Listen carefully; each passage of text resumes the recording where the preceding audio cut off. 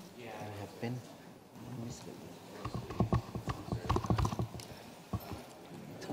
Very thorough.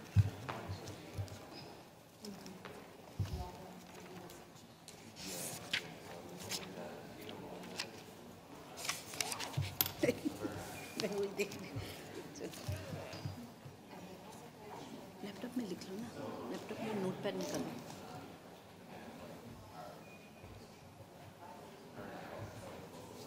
Pen साहब pen दो।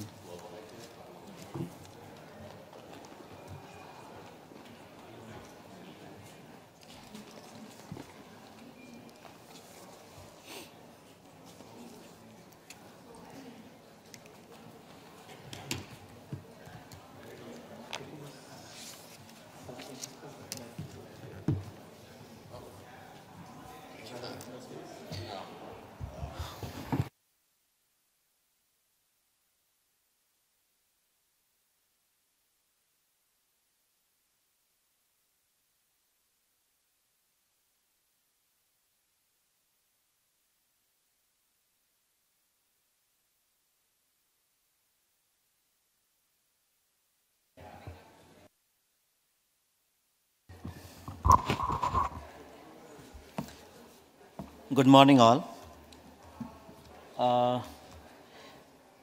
This is last day, and this is morning show. So people are still. I hope friends are coming, and some of our colleagues they have already left. Let's discuss about the NRIs, national and regional initiatives. Where we talk about national and regional issues of internet governance,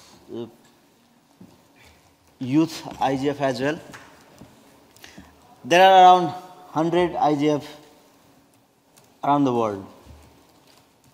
More than 10 regional IGF are there, and it's our honor that Mr. Marcus Kumar is also here. Can I request Mr. Marcus to join the table?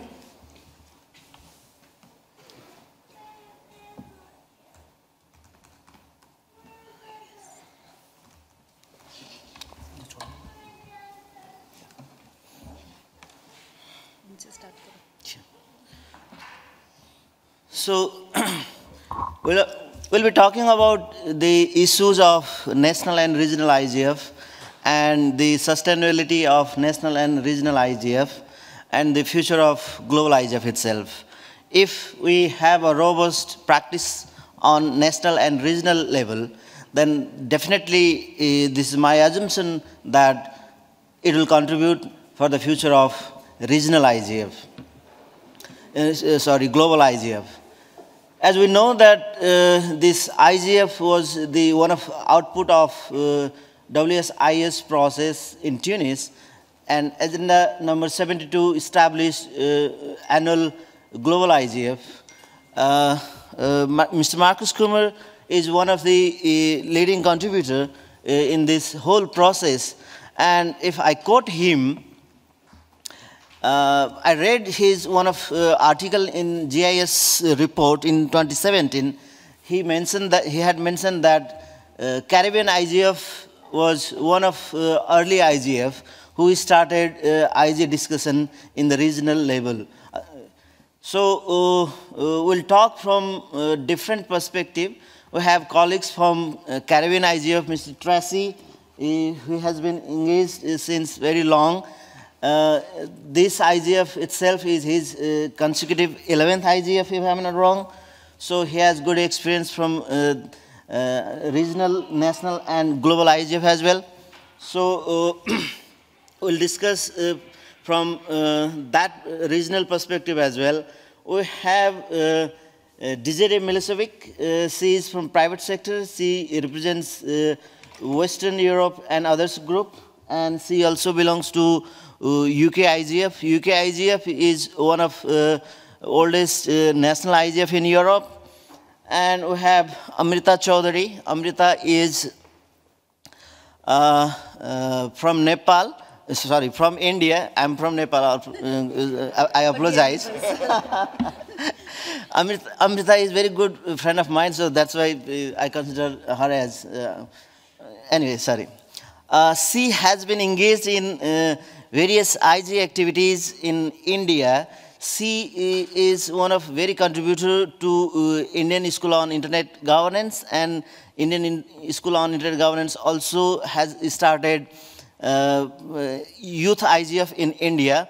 But so far, India is yet to have its own national IGF. We'll talk from that perspective as well. And she is also active contributor for Asia Pacific Regional Internet Governance Forum, and she is also a member of, MSc member of Asia Pacific Regional Internet Governance Forum. We are missing Ali Almasel. Ali was one of contributing actor of Arab world, Arab IGF, but because of his flight today itself, this morning, we are missing him, and definitely we'll discuss from that perspective as well. We have Tatiana Tropina from Western European and others group.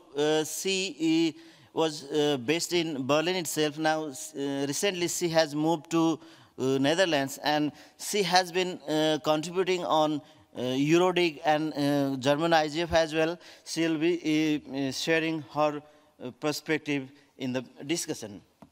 We have Asim Rai. He is elected mayor of one municipality in Nepal, and he is also very active in developing some ICT-friendly environment in his municipality. He has certain commitment for his own people, and he is contributing at Nepal IGF and Asia Pacific Regional IGF as well.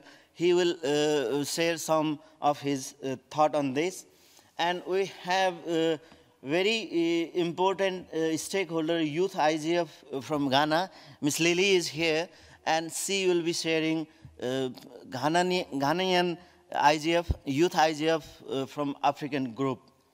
We have Yuen Chang Choi from South Korean Internet Governance Forum. No, he's not. I have not seen him, but probably he'll join very soon. We have Dustin Phillip from US IGF. So we have very good representative in the table. I'll not consider this as traditional panel rather than participative to the discussion. We have Mary Udumma also here, and we'll discuss on the position of national and regional IGFs and the contribution that can make in global IGF, future of global IGF. I'll start with Tracy, as Caribbean IGF is one of very old IGF at regional and local level. Even it was during the wishes process, it was started its preparation. So Tracy, can you share some of your experience of Caribbean IGF and how it was possible at that time to start regional, sub-regional IGF? Thank you. Thank you, Babu, and thanks for inviting me. So I'm Tracy Hackshaw, representing the Trinidad and Tobago Multi-Stakeholder Advisory Group, but we've been participating as a country within the Caribbean IGF for several years. As you hinted there, the Caribbean IGF, as a matter of fact, is the first official Internet Governance Forum that started in 2005. As a matter of fact, I was reading from my notes here, the WSIS process, which began in 2003, failed to come to consensus on a number of matters.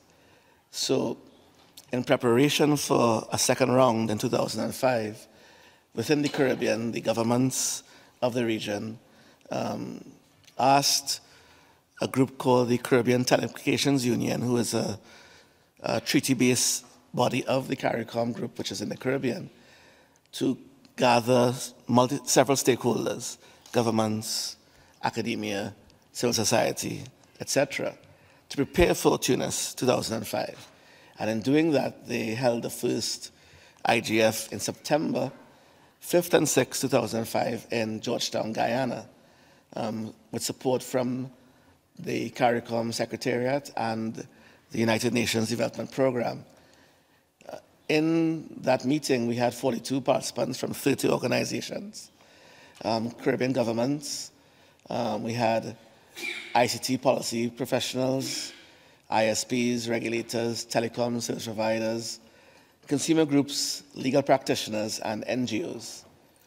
There were 9 countries represented: Anguilla, Aruba, Barbados, Grenada, Guyana, Jamaica, St. Kitts, Nevis, St. Lucia, and Trinidad and Tobago.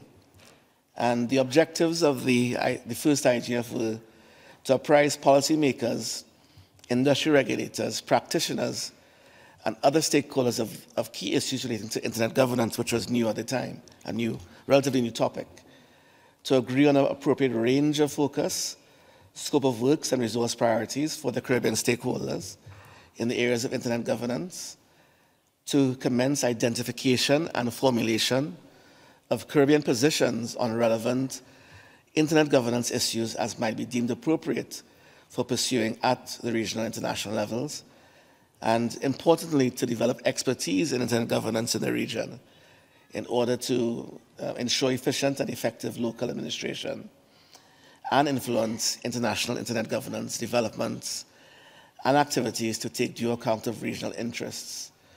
The key principles that guided the first meeting: adoption of a regionally coordinated approach to internet governance issues, promotion of universal access, discussing soft-touch regulatory approaches, and a pro-competitive regulatory framework, equal access, non-discrimination, parity, unbundling, etc., respect for the needs and rights of all stakeholders, and protection of cultural diversity. And there's quite a lot more that we could go into here. So from 2005, there's been a Caribbean IGF every year. So we're going to be, I think it's 15th, but this was the 15th anniversary this year, held in Trinidad and Tobago, and there'll be another one in 2020. One of the things that the Caribbean IGF has in fact done is eventually spawn national IGF. So Trinidad and Tobago was the first English-speaking Caribbean country to have one in 2017, and we've seen Barbados have one in 2018, St. Vincent and the Grenadines also having one, and we believe others are about to join, and we also know that our colleagues in the French-speaking Caribbean, Haiti, have had an IGF for a few years, and I believe the Dominican Republic has also had an IGF, and we expect Belize and others to follow. So, Tracy, I have one following question on this. Caribbean Telecommunications Union was one of the driving agency who contributed setting up Caribbean IGF. In international level, International Telecommunication Union and the intergovernance model are totally different. How relation you have been maintaining with this? I mean, in ITU, there are lots of discussion that internet governance should be under the ITU process and this, but later on, stakeholder came with the conclusion that internet governance model should be a multi-stakeholder model. So still there are similar kind of relationship, or it has grown up differently? So as I indicated first, the governments of the region had catalyzed the process in 2005. So there was a government-centric drive to have the 2005 Tunis Agenda meeting prepared for. However, there was a mandate from 2003 with this process into the Caribbean to have a multi-stakeholder approach. So while the governments did catalyze it through the CTU, since 2005 and going forward, the CTU, although a government-driven agency, has always sought to foster a multi-stakeholder approach to the Caribbean IGF. So there's never been a view that the governments hold the seat in the IGF. As a matter of fact, the way the Caribbean IGF works, because of the Caribbean, it's many islands scattered across water. We do electronic collaboration, electronic preparation for the meeting, and it goes out to a series of stakeholders throughout the region.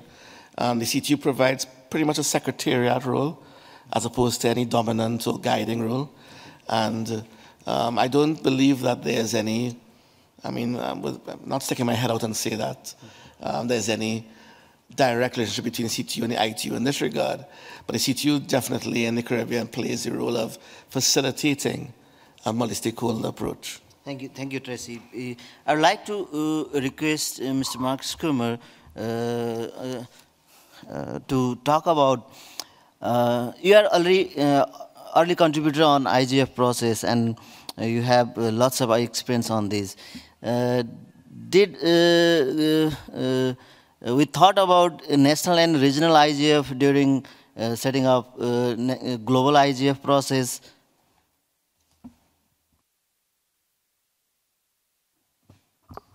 Yes, I don't really know where to start, but I mean, it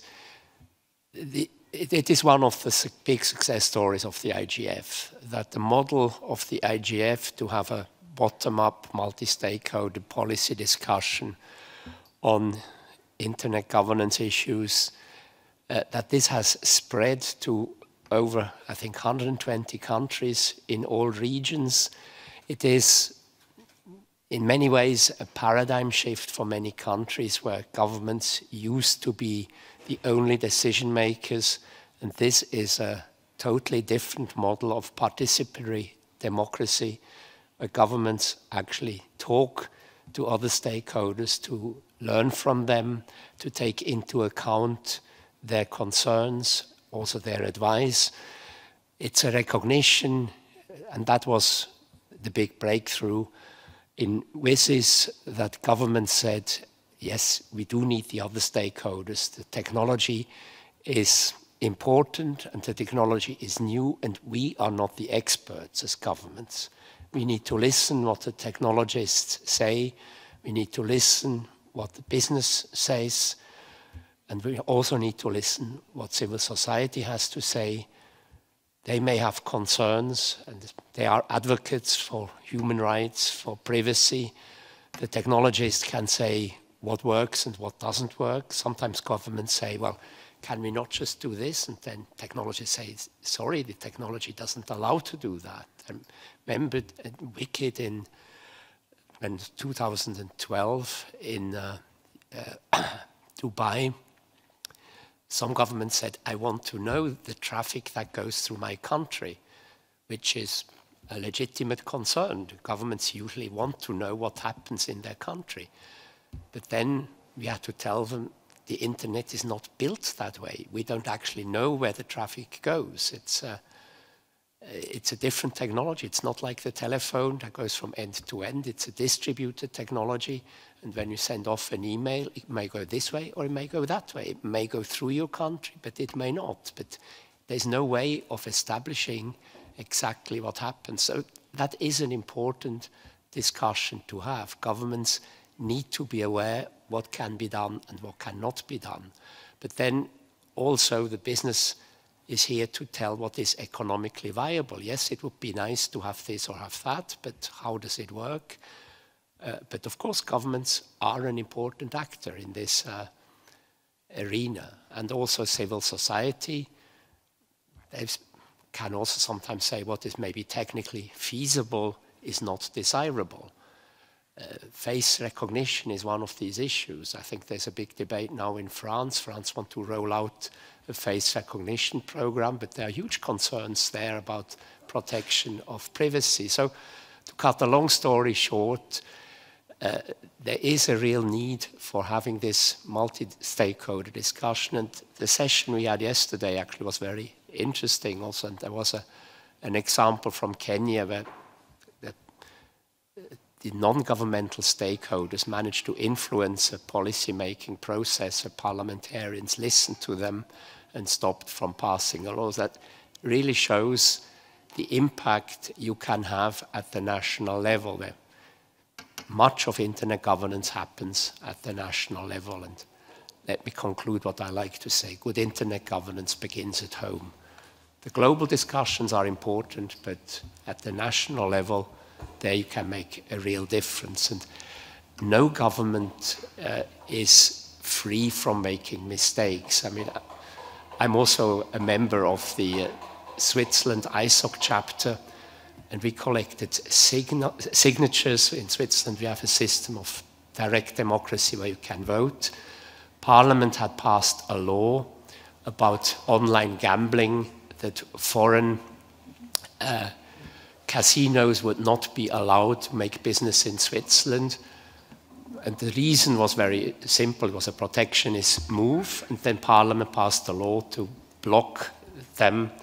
And we said, that doesn't work, and that's a misguided move. But we lost the battle, and the vote was, yes, we now have internet blocking for foreign casinos in Switzerland. That is essentially was a coalition of people who are paid by the Swiss casinos. They give a lot of money to charities, to sports associations, and they all said, no, we want that money, and so they were in favor of blocking foreign competitors, which is not what we would have advised the government or the parliamentarians to do. And there were enough people who were against it to collect signature, but in the vote, in the end, we lost. And just to show, it can happen in any country that something happens that is against the interests of the internet users, and that's why it is important to have this dialogue. And let me conclude by congratulating all of you for your efforts at the national and regional level. It's important. Thank you, Marcus. Now I'll come to Europe. Desiree, you are part of UK IGF as well. UK IGF is one of old IGF in Europe. How you think about its growth and its impact in the policy making or the achieving objective of internet governance set out in the international to national setup?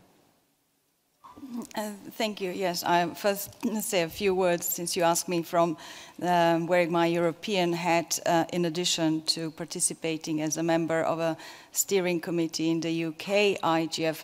I also visit quite a lot of and attend Eurodig and Southeastern Europe dialogue on internet governance and many national ones like in Slovenia, Bosnia and so on. So it must be said that all of them are organized in a different manner, all of the 114 NRIs that we have, including youth IGFs and regional, and they obviously must have a different impact in each of their region, respectively.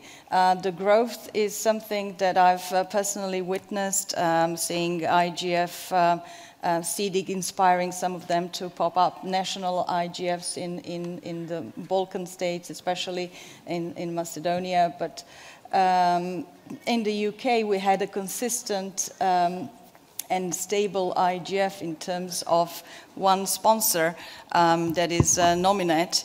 And although it is good to have that stability of having one sponsor, on the other hand, there's also a challenge and a risk if that sponsors one day disappears. So there is a need to diversify.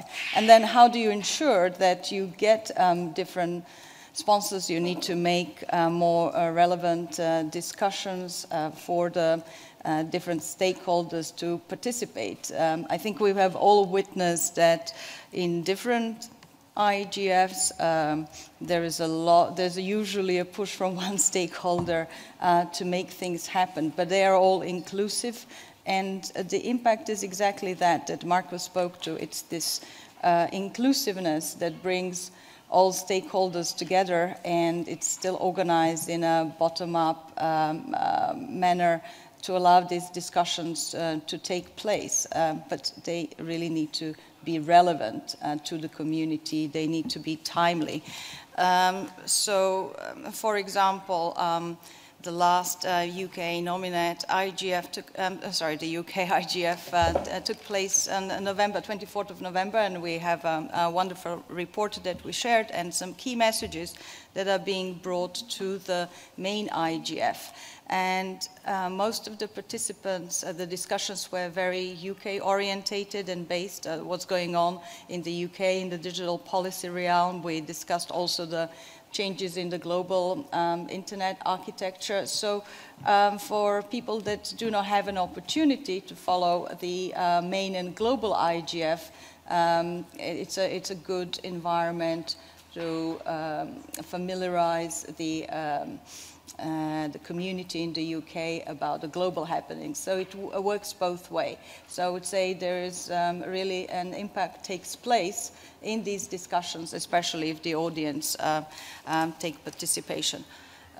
You've seen this new application called Slido that Eurodig and UK IGF and CDIG and many other IGFs I go to use in order to get a quick feedback from the audience. I think it's been growing very popular and it has different kind of some people like it, some people don't. But the key thing is to get to the point to develop discussion. It's not just to have panels, it's not just to have speakers, it's not to have one main stakeholder and one main sponsor behind it, but to diversify and to get to that point that we have a discussion that is relevant, that brings in sustainability, and that people look forward to the next IGF where they can bring their issues and to have open calls for workshops. Thank you, Dijeri. Now I'll go to Africa. Lily, young participant, young youth IGF representative is here. Lily, how is your experience with this global IGF and how is your experience with your national and regional IGF in Africa? Africa was one of late entrant in the IGF setup at African level, though there were some sub-regional IGFs were there. Can you share some of your experience? What were the challenges that you had in your national IGF in Ghana, briefly, and as a youth IGF representative? Can you share some of lights on this process? Good morning, everyone, and thank you for the opportunity. So my name is Lily Edina Mboche from Ghana, and I currently coordinate the Ghana Youth IGF. I was privileged to have worked with other young people from around Africa to organize the West African Youth IGF and the African Youth IGF. And the IGF space in Africa is not so different from the one we see on the global stage. I'm going to speak from a youth perspective, especially regarding the offspring of IGF initiatives in the region and more. So the Ghana Youth IGF had a maiden edition of the IGF this year. And we tried mimicking what happens in the global one, being open, using a multi-stakeholder approach. But one thing I realized was that there was an issue of personas and pathways. That is to say, how do people get involved? Where do they start from? How do they identify their stakeholder groups? We can identify because, well, we had some background in taking models in IGF and trying to understand how the whole structure is.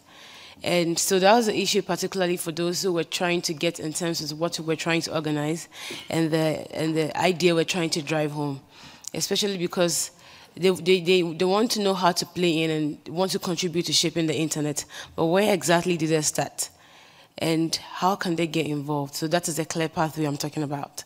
And another issue we're getting actually from the Ghana Youth IGF was that beyond the event, beyond the sit-in, how do we get what the youth have agreed on or the perspective or the addition youth bring to the table? How do we get that actually implemented or as part of the whole discussion of IGF in Ghana to probably lead to some policy reformation or something of the sort.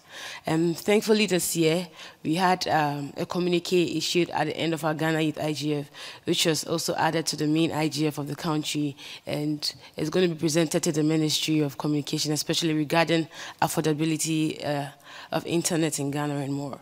Now, regarding the West African Youth IGF and the African Youth IGF, what we see is that because there's openness and there's structures to follow in creating one, and everybody actually has a fair play or a fair way to start an IGF, there was an issue of multiple IGFs, some from different. Somebody has started an IGF, a youth initiative. Another one is starting the very same one.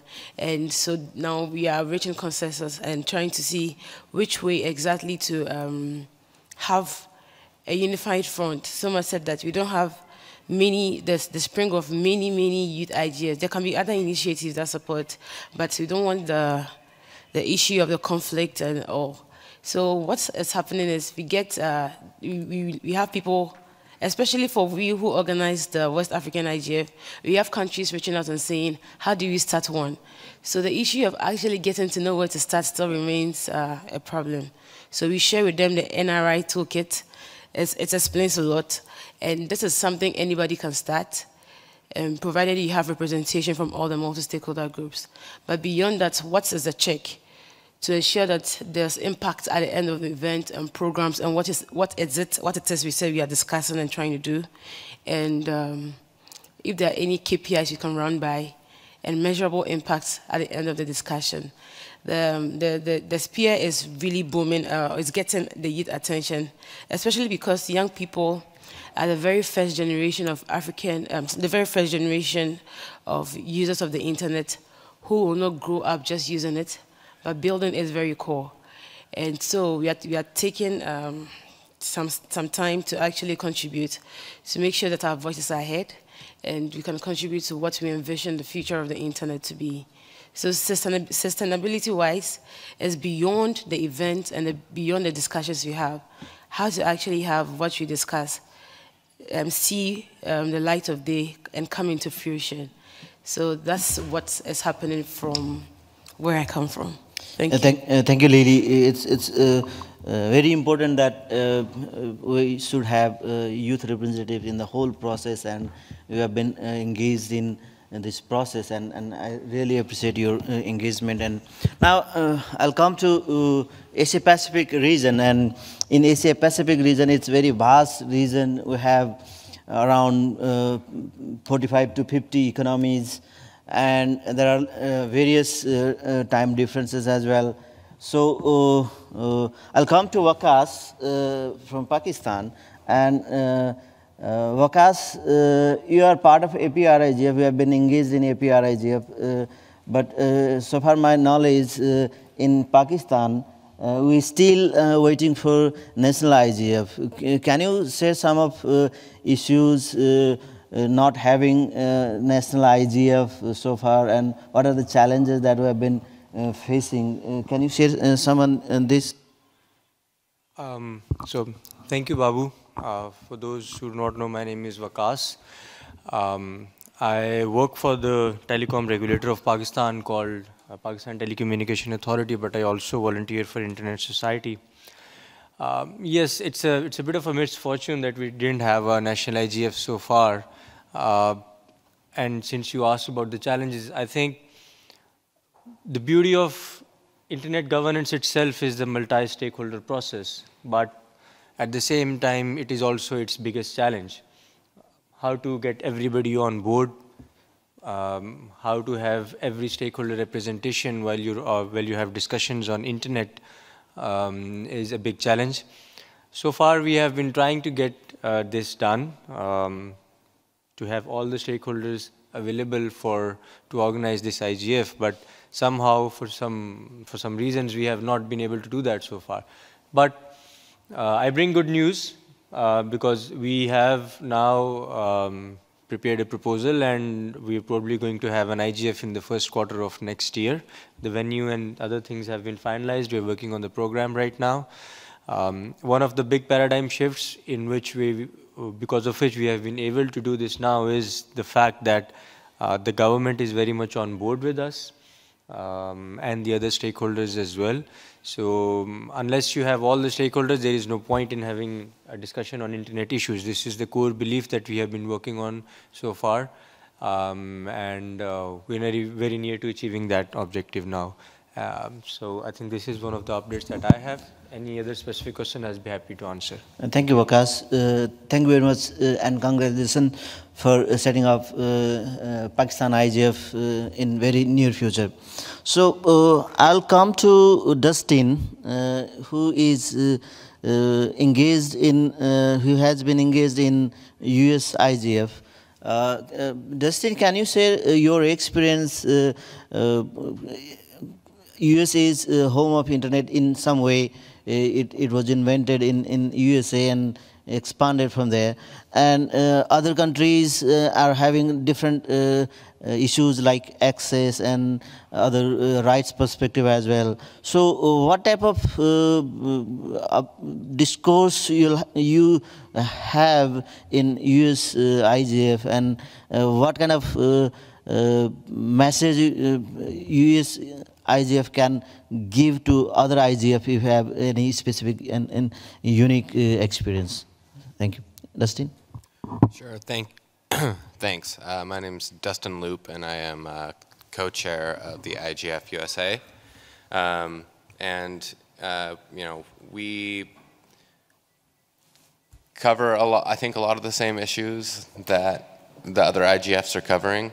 I think one misconception is that access is not an issue in the US. It is very much an issue in the US, both in the urban and rural context, and so we cover that almost on an annual basis. And in identifying which topics we talk about, over the past few years, we've been working really hard to get more contributions, not just from the same voices and same contributors, but more people around the U.S. One challenge that we face is the size of the U.S. and the different cultures on the different coasts and different regions, and in the center of the country, in the South and the Midwest. And so what we've done to try to get more of a regionally diverse contribution is an IGF USA on the road initiative, where we go visit different places around the US, and usually we'll find an event that's already happening and tack on a side event that allows us to raise awareness for the IGF USA and just internet governance in general, because there are a lot of people talking about the issues that we care about, but not realizing that there's a direct kind of way for them to contribute to these discussions. That's a follow-up question on US IGF. How national is this? I mean, US is a very big country and having very big population, and you have very different state. They have their different laws at local level, and how it is collectively representing as US IGF, and what character you are making born in that. Do you have any subnational IGF practice or something like that? No, so the closest thing that we have to a subnational would be this IGF USA on the road series. But that's trying to get more events happening throughout the year, so it's not just a single IGF. And you know, there's discussions happening throughout the year in different places. But the main one is always held in Washington, D.C., or at least it always has been up until now. And I think that's because we've developed a center of gravity there where it makes sense to host it there. We have sponsors that want to see it there. We have a kind of core organizing group that's there, but we're really working to expand core group of organizers, and we hope to see more. We don't want to call them subnational because we don't think it should be a hierarchical thing, but we are looking to get events happening in different areas of the US. Thank you, Dustin. Now, I'll come to Tatiana. In Europe, there are sub-regional IGF as well. So, what is the importance of having sub-regional IGFs and relation with the regional IGF, sub-regional IGF, and national IGF? You have been also contributing since long in German IGF as well. So, how we can build harmony, or how we can make that relation good and contribute to the road to the global IGF? Thank you very much. So, Tatiana Tropina. So just for the record, I wasn't the one who was there at EuroDig, which stands for European Dialogue on the Internet Governance from the beginning. The EuroDig was established in 2008, and I joined in 2011. And I'm currently what we call subject matter expert on cybersecurity issues. Why EuroDig? Well, first of all, if we think about Europe, we think a lot about European Union. There are policies harmonized, there are governance processes harmonized, but Europe is much broader than European Union. When you think about EuroDig and its reach and outreach, there would be Georgia, there would be Serbia, there would be other countries, which geographically Europe, but politically not European Union. And it is very important to get those countries included as well. Why haven't EuroDig? Well, there are lots of national and regional IGFs that exist themselves, but they are also sometimes inspired by EuroDig. Their dialogue is shaped by EuroDig as well. EuroDig does promote engagement in this multi-stakeholder manner. It promotes sharing expertise. It promotes bringing stakeholders at the same table. In a way, I do believe that EuroDig shapes European values on the internet governance. IGF shapes them as well, but it is so important to bring stakeholders together regionally.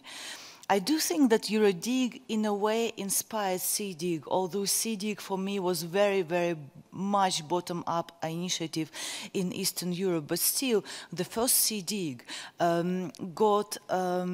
took place in Sofia together with EuroDig, and they still are issuing joint call for issues, although CDIG exists very much independently from EuroDig. And it's also called dialogue, right? Dialogue on internet governance. I do believe that with years, EuroDig developed a lot. So, for example, at the beginning, it was more or less like IGF model. People submitted proposals for the workshops, and then they were selected.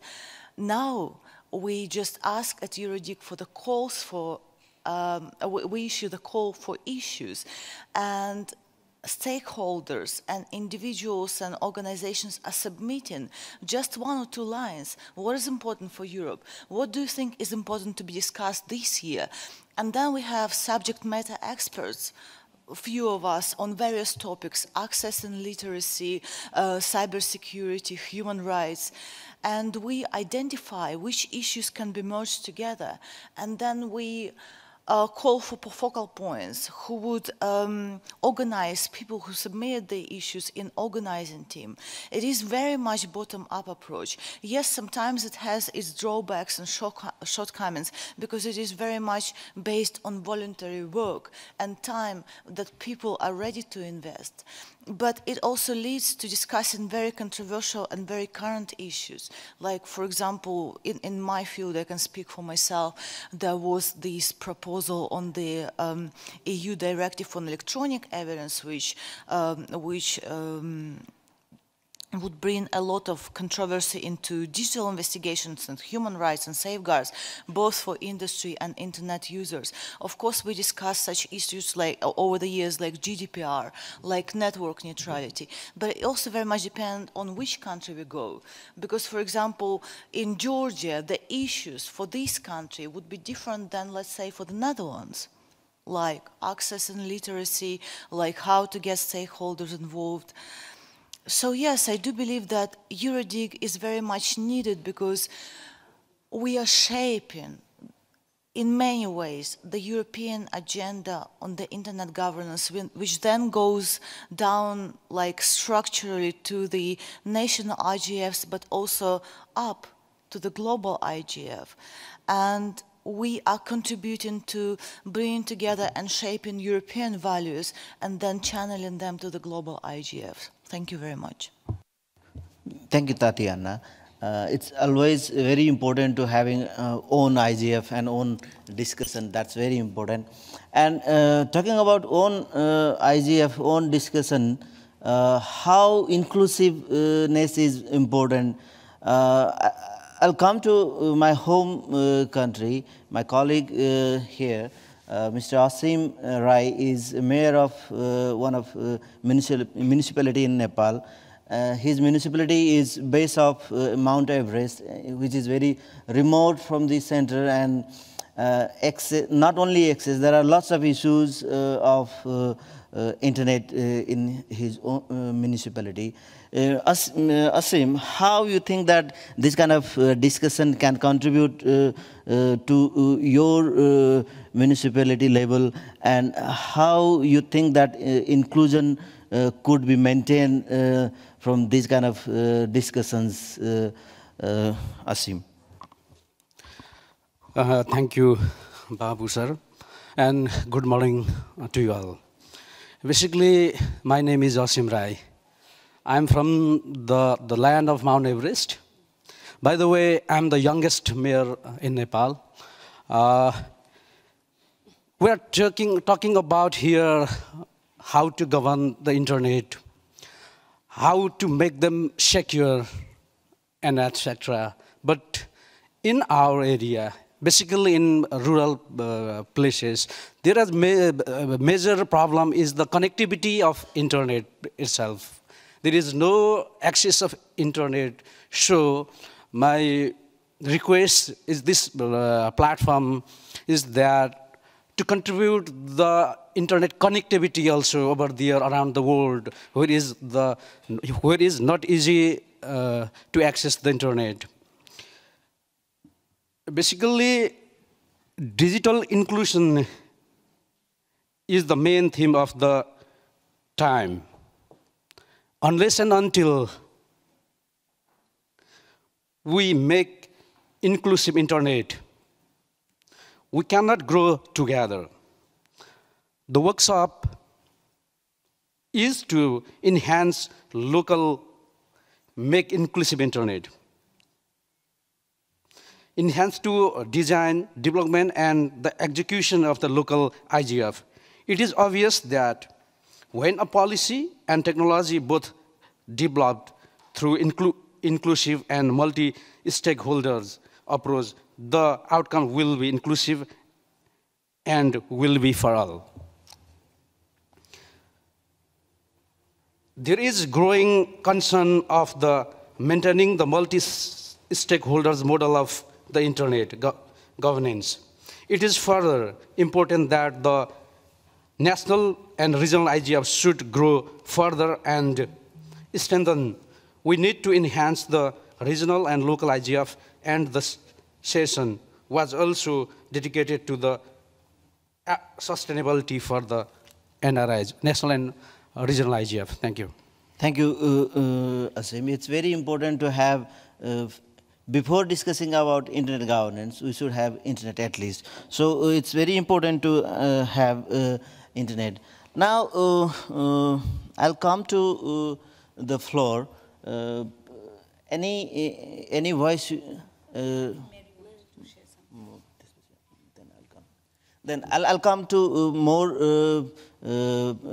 friends. First, I'll open the floor, and then I'll come back to specific speakers. Anu from Bangladesh, would you like to share your experience? What are the challenges, especially for a country like Bangladesh to have national IGF and contribute from national IGF to regional and global IGF. Though we don't have hierarchy on the IGF, national, regional, and global, but contributing at different level is important part. Anu, for you. Thank you, Babu Ram. Good morning. This is Mohammad Abdullah Konu, Secretary General of Bangladesh Internet Governance Forum. I would share with our country IGF. We are this year, 16 November, we are organizing the Bangladesh IGF.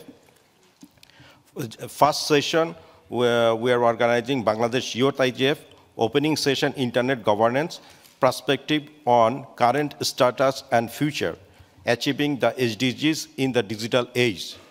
Keynote paper presented by Paul Winson, Director General APNIC. And chief guest, His Excellency Mustafa Jabbar, Minister of Post and Telecommunication Division. Second session, we are organizing emerging technology. Can you share your experience rather than the event that you had, your perspective on the process from national to global and your limitation, your challenges from that perspective? This is our challenges. One challenge is we are organizing the fundraising is very much challenges, and another challenge is we are finishing our consultation. Our policymakers saying we need cross-border e-commerce policy, we need e-commerce act, we need broadcast law, data security act, national plan for Internet of Things, national plan for artificial intelligence, national plan for 5G, and also digital Bangla content bank. This is our local language. This is our challenging issue, is upcoming, and impact of our Bangladesh IGF policy advocacy with ICANN for top-level domain in Bangla for 4th UN IGF Sharm el-Sheikh, Egypt 2009, we are starting, and we are completing and achieving the top-level Bangla 2016. And we are organizing the School of Internet Governance. Here is another challenge, is the fundraising is very big issue. Here that we are already 3 years. We are starting 2017 is the first School of Internet Governance. Second School of Internet Governance we are organizing 2018, and this year also be organizing a School of Internet Governance. Is this School of Internet Governance is significant to having national IGF discourse? No, this is organized the Bangladesh Internet Governance Forum, and also we are supporting this school there. Okay. Here is the result of 115 stakeholders participate in 3 batches, approximately 50 policy expert, resource person, policymaker attended and shared the knowledge. Thank you, Nanu. Thank you very much. Thank you, Anu. Now, I would like to give the floor for Mary Uduma. Mary is very experienced campaigner of NRIs. So far I know she has been contributing in this process. In Africa, there are some more regional initiatives, and if I'm not wrong, some of sub-regional initiatives are abandoned, I mean, not continued when they started. If I'm not wrong, you can correct me on that. How important is the discourse of internet governance in Africa, in particular having grassroots level IG discourse? Mary, floor for you. Thank you very much. My name is Mary Uduma. I'm from Nigeria. The good thing is that I am also the MAG chair of the continental IGF, which is the African IGF. So in Africa, we have 5 regions. We have the East, West, North, South, and Central regions. And some of our region has started their IGF. Like West Africa, we have been consistent. In South Africa, it's not just been that regional IGF not been steady. In the north, I think they are regrouping now, and the north will hold their own. And in the Central Africa, the same thing we've been having. In the East Africa, East Africa has started again.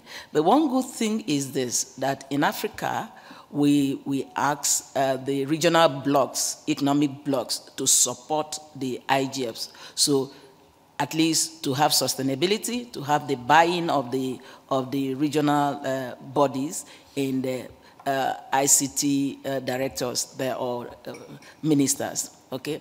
And so that has helped us to maintain the regional IGF. And when we do the discussions that are held at the regional level will be brought up and linked to the continental IGF that happens once every year. So, and as we speak, the African Union has taken it upon itself to strengthen the IGFs in Africa, be it regional, even national. So as at now, the School of Internet Governance is being strengthened, and there's a project that the African Union do support the School of Internet Governance. And we believe that when we have strong School of Internet Governance, we develop the next generation that will continue the sustainability of Internet governance in Africa. Second thing is that African Union also has launched its own youth IGF. And that youth IGF is a very strong one, and we believe that as the youth IGF becomes stronger, just like our lady from Ghana has said, so we are seeing a lot of cohesion, a lot of bringing issues that would be of benefit to the locals. Now, let me talk a little bit about our national IGF, Nigeria. Nigeria, like US, is a very large country. So what we had, the strategy we have taken is that we have subnational IGFs, that they hold their own IGF, and then at the national level we come together as the national level to hold once a year the national IGF. And we also have the youth IGF, which does its own youth program with support, and then they bring in their communique and their report to be part of the national IGF. I don't know whether I've answered your question, and if that makes Mary, sense. Small follow-up question. As African IGF, African Union hosts the Secretariat and supports, do they support from financially to host African IGF as well? African Union is the Secretariat of Africa IGF, and is in their budget. They put budget line for IGF for the continental IGF. But there's a special project that they are doing now that supports the regional IGFs in terms of School of Internet Governance, and that's what they have been doing, building capacity to make sure that Africans are more effective, are participating more effectively. You can see the number of Africans that are here is because of what is taking place in the African Union. That's interesting. But do you think that African Union is intergovernmental agency, and in IGF, in global and other IGF, the practice is rather than multi-stakeholder than intergovernmental? Do you think that there is any, how is the harmony between this? Okay, we don't have any conflict. It's the Secretariat. But we have Africa IGF MAG, which I chair. So it's a multi-stakeholder MAG. So we advise, we shape the program, but when it comes to fundraising, when it comes to support, when it comes to presenting our outcomes to the heads of state, is African Union that will present to, and they will present to the head of states. So there's no conflict. That's good. Thank you, Mary. Now I'll come to Japan. Our colleague Keisuke Kamimura, he represents Japan. Can you share Japanese experience having Japanese IGF? Okay, thank you. My name is Keisuke Kamimura, speaking on behalf of Japan IGF. Well, actually, the idea of the IGF is not necessarily well received in Japan. We had the first national IGF meeting in 2010, where we also invited Mr. Marcus Kumar. So we have a little bit of history of having the IGF now. But we used to have 2 streams of meetings annually. We used to host a national IGF meeting, annual national IGF meeting, as well as a series of smaller IGF-related meetings on specific policy issues. But for the last few years, we are trying to define ourselves as a national IGF in a way. And as a result, we only have smaller meetings in 2018 and 2019. So this may or may not be a sustainable issue of Japan IGF.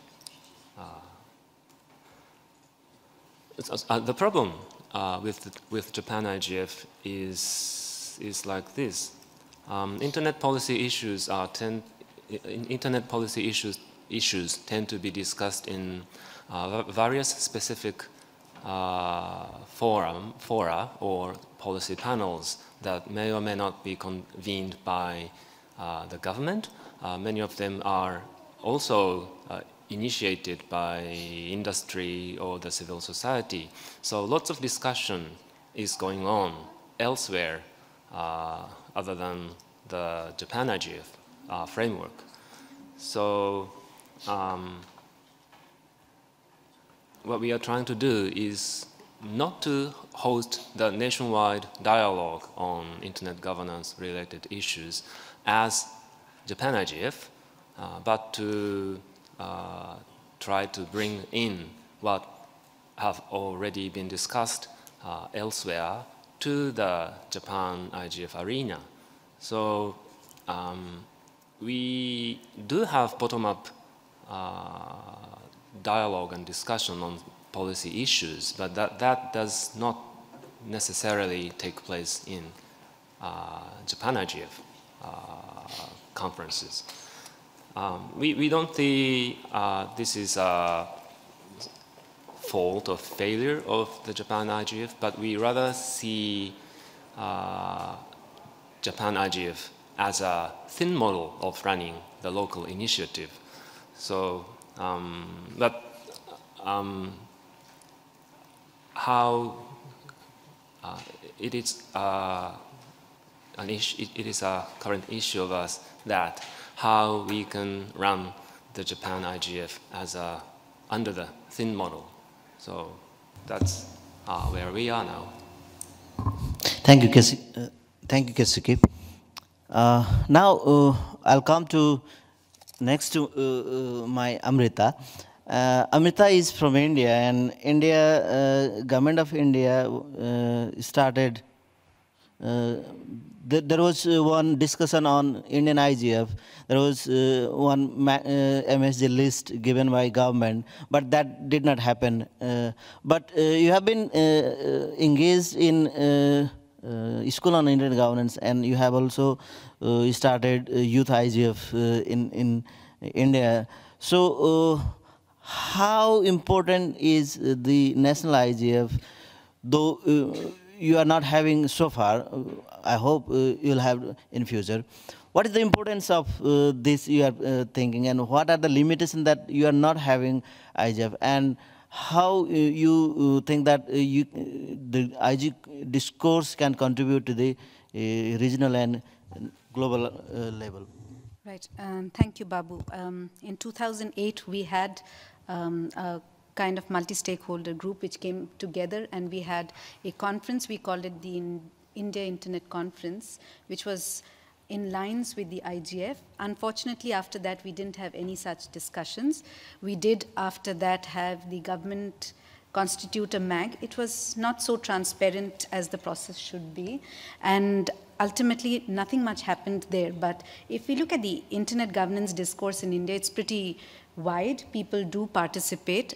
I'm not saying a lot more people can participate, but the participation is limited. However, there are discussions. But when we look at India, we are having these discussions in pockets. It might be specific telecom discussions or internet governance discussions, or it might be tech health, tech agriculture. So it's not under one roof.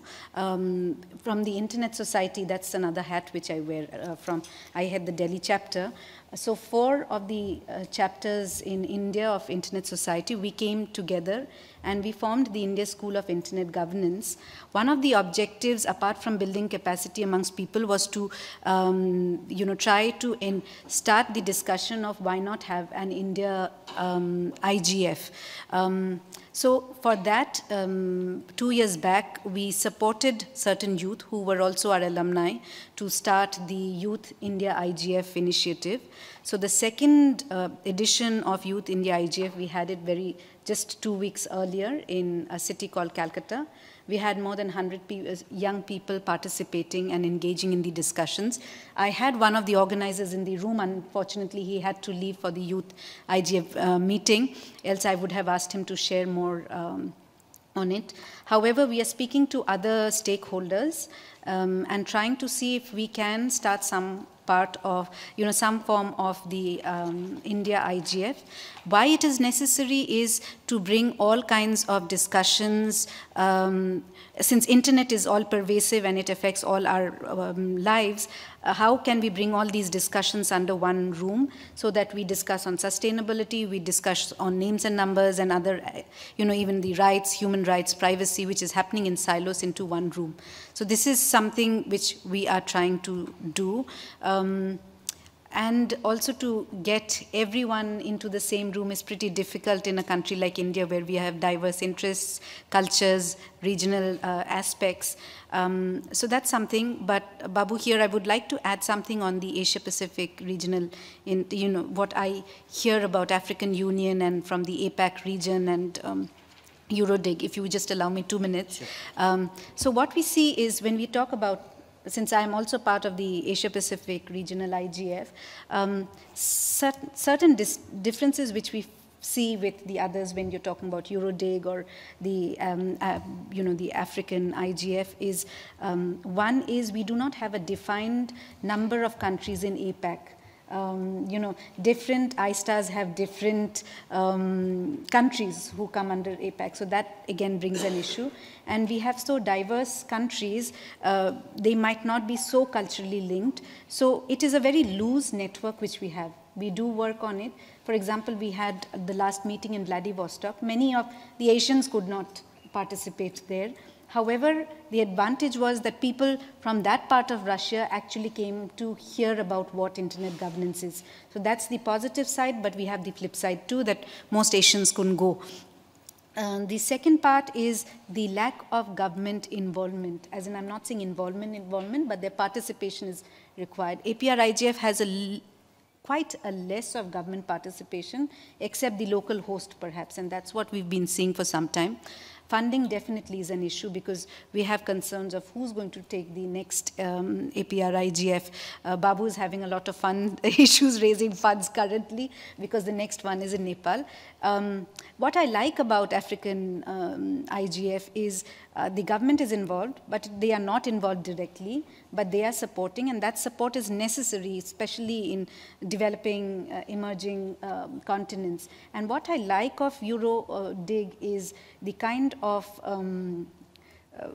it is looked at as a place which delivers a lot of thinking material, policy material, and the governments also look back to Eurodig for reference materials and others, which is a positive part. I don't think that happens with APR-IGF. I think that is something which we need to work on. And perhaps for the sustainability of regional IGFs, that's my personal feeling, somehow if we can show that there is a value for governments, businesses, etc., as a discussion point where, certain tangible discussions happen, not only just, talking, sitting and talking, which is necessary. Perhaps they would see value in investing and also referring to reference materials generated there. Thank you, Amrita. Obviously, API has certain challenge on fundraising as well, as we are hosting in Nepal for 2020. I'd like to, I'm trying to bring the voice from various regional and national IGF representative here participating in this room. We have Leah from Bolivia. I would like to request her to share some of her experience or challenges they are facing in very briefly. Thank you. Good morning. I'm going to speak in Spanish, please. Yo soy Lía Solís de Bolivia. Pertenezco al capítulo Bolivia del Internet Society y somos los que nos encargamos de la organización del IGF en nuestro país. Nosotros hemos tenido 2 IGFs. Nuestra primera experiencia ha sido muy enriquecedora porque si bien el IGF local no es vinculante, el resultado que nosotros hemos tenido con este IGF ha sido muy productivo. Entre varias cosas que se ha logrado al poder escuchar al gobierno y a las entidades privadas y a la sociedad civil, es que, por ejemplo, nosotros tenemos un punto de intercambio de tráfico que ha abierto sus puertas a generadores de contenido como ser la academia y proveedores de Internet pequeños. En nuestro segundo IGF que hemos tenido, hemos notado que en algún momento en el IGF, al encontrarse todos en un mismo sitio, existe algún tipo de la parte de gobierno que se siente como un poco confrontada por lo que es la sociedad civil y las empresas privadas. Entonces hemos tratado y estamos entre nuestros retos está de romper esas barreras de diálogo entre las partes interesadas y que uno no se sienta atacado por la otra. Entre los temas principales que nosotros tenemos a futuro está el de, por ejemplo, dada la situación actual por la que atraviesa Bolivia, uno de los temas principales que queremos tocar es el poder de las redes sociales o, por ejemplo, los fake news en el comportamiento de la sociedad. Que, como les decía, estamos atravesando por un proceso de cambio en nuestro país y hemos visto que esto ha tenido suficiente repercusión. Por otro lado, en nuestra corta experiencia en IGF, nosotros hemos sido sede de un LAC IGF que según las opiniones de otros países ha tenido bastante éxito. Entonces estamos arrancando con algo bastante sólido y fuerte gracias a las experiencias que comparten otros países. Thank you, dear. I was expecting that there is a translation, but I don't see a translation. We'll check from the record and we'll try to incorporate your opinion in the final report of this workshop as well. Now I can see Oksana, if I'm not wrong, she is from Ukraine and she represents Central Asian sub-regional level. So Oksana, can you share some of your experience and your challenges and uniqueness briefly, because we are also having just 11 minutes left for this. I'm not limiting you only, but for next round of comment, I'll come to the panelist. Yeah, Oksana, floor for you. Thank you. Thank you very much. I am Oksana Prihodko from Ukraine. I am member of IGF UA steering committee, and I am observer of Youth IGF UA. This year we had 10th edition of IGF UA and the 2nd edition of Youth IGF UA. 2 years ago, we decided to band Youth IGF UA and IGF UA under the umbrella of Ukrainian Internet Days. And this year, we had even Ukrainian Internet Week because of RIPE NCC Days, which were held also in Kiev in September 2019. This year we have extremely successful events. I'm talking about inclusion of global agenda into our national IGF. We discussed the UN report on digital cooperation, and we provided our comments and messages to Eurodig, and these messages were included in the Eurodig contribution to global discussion.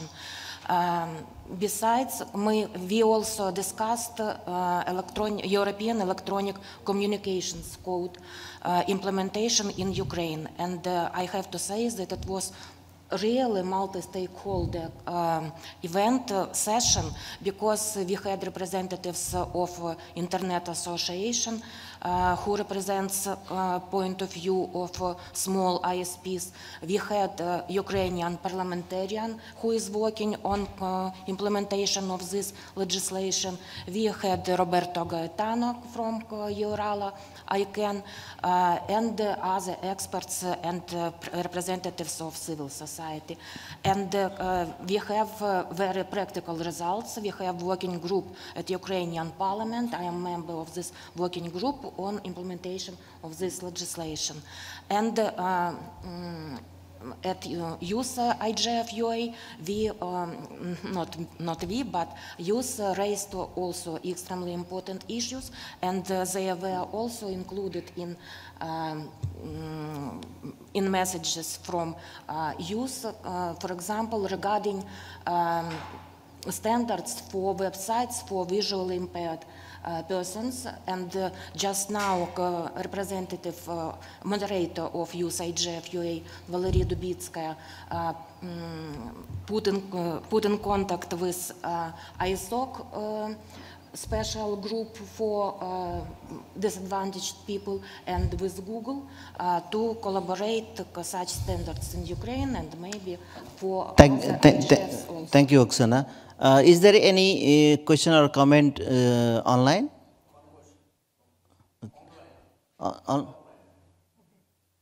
No? Is it a remote question we have? Or you? Do you have a question? I have a question. Yes. Sure. Thank you, Baburam.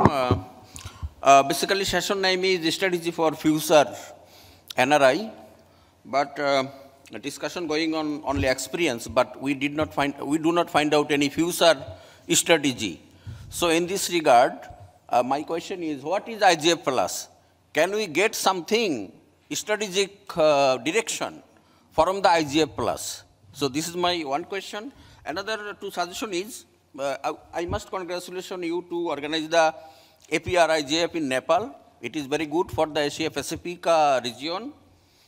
I would appreciate if you try to involve the government participation, only send to the invitation, then they may be join, of course, and as well as some member of the parliament involve the process. And last one is try to involve the national level private sector associations, because they are playing a very vital role.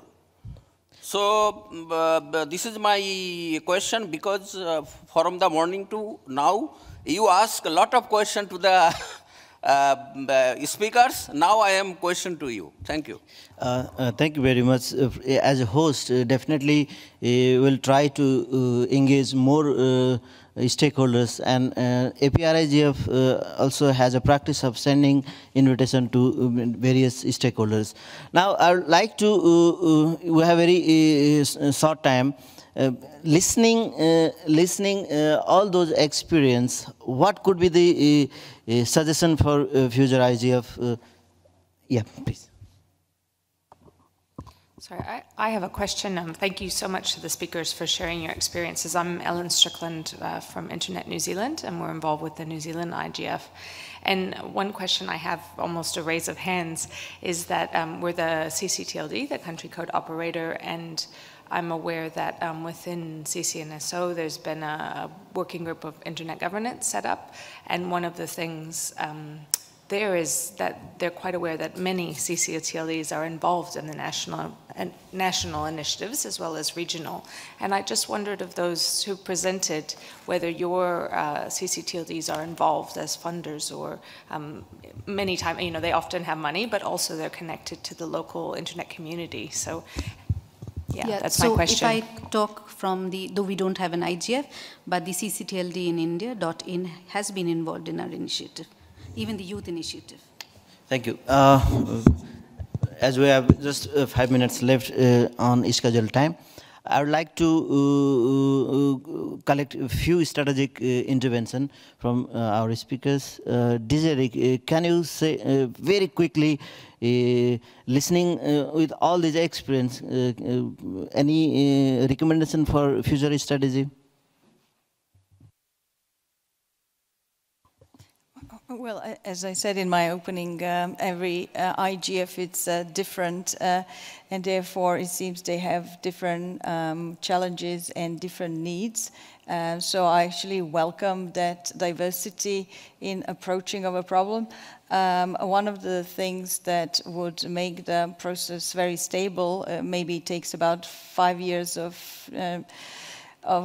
having an IGF until you can found an entity like it happened at the German national IGF has just set up this year, a month ago, a non-for-profit entity that will be a steering committee and a program committee. So that's something, you know, to look forward to have a stable entity that can accept sponsorship and funding from different stakeholders, you know, something to aim for. It's not easy, and I really appreciate the comments from Bangladesh with a list of all the digital policy issues that the country itself has to deal with, and so they seem to have an action plan already. So there is, you know, no silver bullet for everything, but I think it's a nice... Thank you, Desiree. Tracy, very quick. Yes, 2 points. I'd like to echo Desiree's comments about the structures that need to be set up. And it's important that it's a multi-stakeholder structure, so not dominated by one entity over another. That's very important, and it needs to be legal. Another thing that needs to be looked at, I think, especially in a regional IGF scenario, is this rotation amongst countries and territories and so on. One of the things that we found in the Caribbean is that when you go to another territory or country, while you go there and that territory or country has participation, the other countries find it difficult to get to. So there must be some way to have, in the regional environment, the ability to get the other countries who are not in that country to that part of the world. I think that's important. Thank you, Tracy. A very quick response. Lily, from your perspective, how we can give some message for global IGF?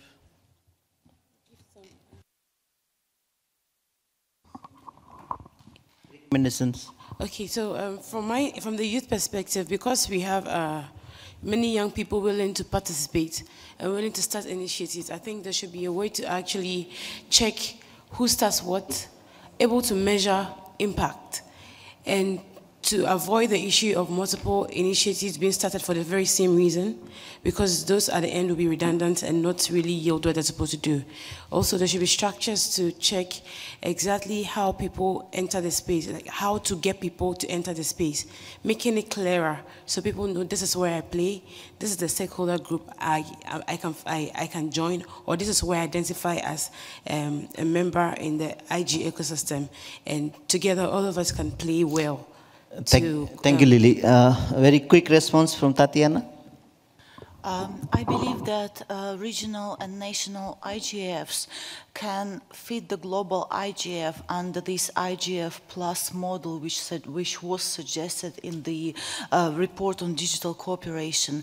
And in this way, IGF would facilitate multi-stakeholder input into multilateral system of the United Nations. And I believe that this is the greatest strength of the national and regional initiatives, to be able to contribute in this dialogue and make multi-stakeholder processes complementing multilateral processes.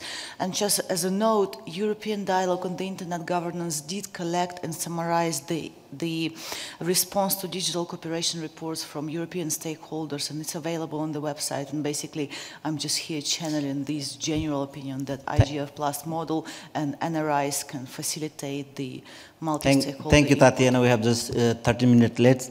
Thank you very much, all of you, for joining this important meeting, important discussion, rather. This is Baburam Aryal. I'm Vice Chair of MSG of Asia Pacific Regional Internet Governance Forum, and we are hosting in Nepal APR-IGF 2020. I would like to request all of you, if possible, you mark your calendar. It's May 26 to 29 in Kathmandu. Welcoming you all. I hope Marcus has a good listen. This discussion has given significant inputs for the future of global IGF process. And by this, thanking all of you, I conclude this workshop. Thank you very much. I would like to request all of you to assemble for a final photograph. Thank you. If it is okay with you.